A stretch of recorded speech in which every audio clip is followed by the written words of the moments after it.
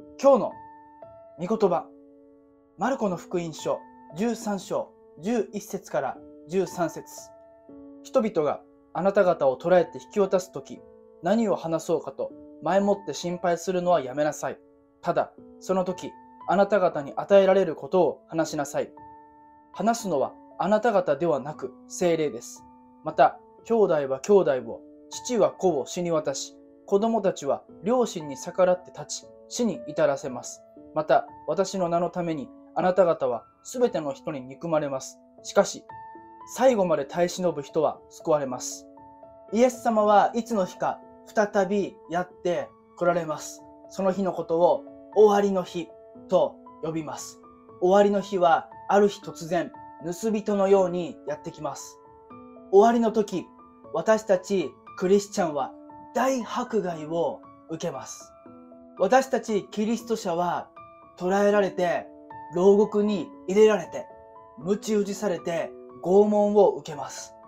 その迫害は非常に厳しいものです。しかしです。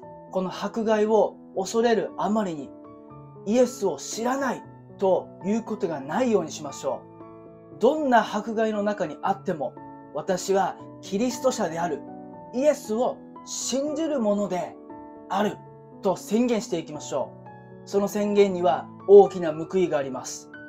世の中の人々は私たちを迫害します。もしかしたら私たちは命を落とすかもしれません。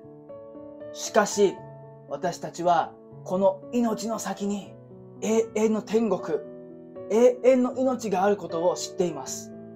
いくら迫害を受けても、たとえ私たちの命が尽き果てようとも、私たちから永遠の天国、永遠の命を奪うことはできません。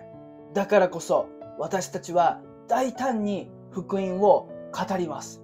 必要以上に迫害を恐れてはいけません。最後まで耐え忍ぶ者は救われます。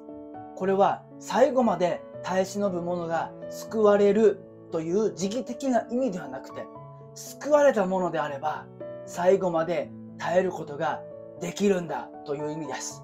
イエス様は私たちに迫害に耐え抜く力を与えておられます。聖霊様を通して私たちは力が与えられます。最後の瞬間まで、この命が尽き果てる時まで、私たちは福音を述べ伝えます。All for Jesus!